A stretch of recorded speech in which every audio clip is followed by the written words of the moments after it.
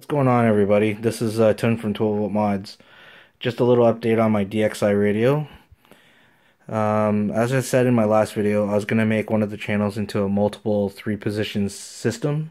Well, setup, I guess you could say, where I can actually have variable or 3-position or 2-position. Well, I already did it. As you can see on my DxI, I have these 2 extra switches here that I actually added.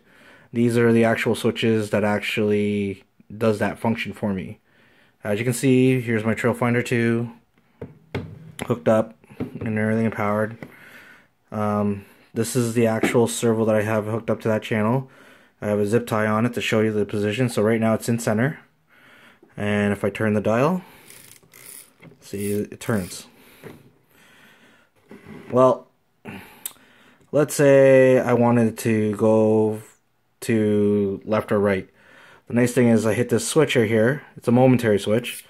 As you can see, the actual servo turn to the left. I let it go, it centers. I flick the switch and pull the switch again. Turns to the right, but centers. Let it go, left, put it back, flick the switch to the right. Now, let's say I wanted to do 2-position. I turn this dial all the way to whatever side you want to go to. And when I hit it, oh, sorry, I'll just put it this way. And when I hit this, there it goes all the way to the right. Let it go, back all the way to the left. All the way to the right, all the way to the left.